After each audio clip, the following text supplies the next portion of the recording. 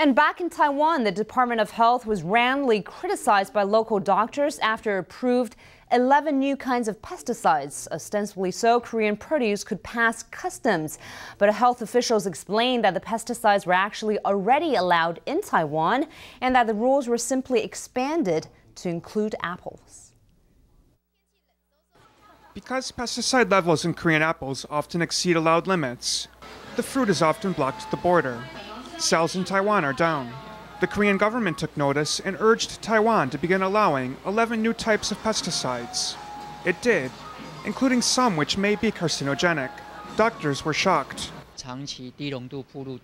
If you're exposed to low amounts of these pesticides over a long period of time, it could damage the liver or kidneys, says Lin Chieh-liang, the Chang Medical Foundation toxicologist. And some of these increase the rate of liver cancer in animals.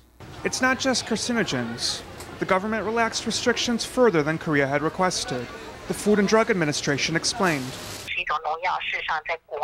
The 11 types of pesticides are actually permitted domestically, says Tsai Shu-jen, the head of the food division. It's just that nobody in Taiwan applied to use them with apples. The rules weren't relaxed because of Korea or a trade issue. Officials added that the new standards were evaluated by the Council of Agriculture. They called permitted levels of pesticides extremely minute and said there was no reason for people to be worried. But doctors say in the future, people should consider eating only peeled apples.